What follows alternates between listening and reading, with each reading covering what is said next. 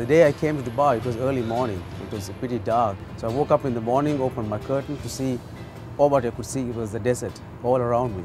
There was nothing else. For a moment, it was a shock to the system. Coming from Sri Lanka, it's a tropical country, it's full of forest, and suddenly you're in the middle of nowhere.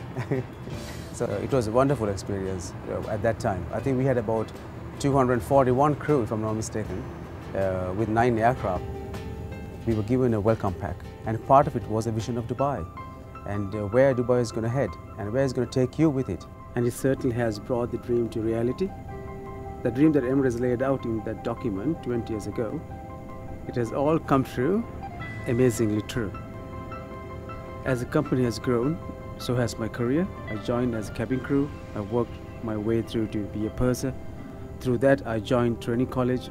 I studied to be a security trainer. And from there, I became a performance standards purser.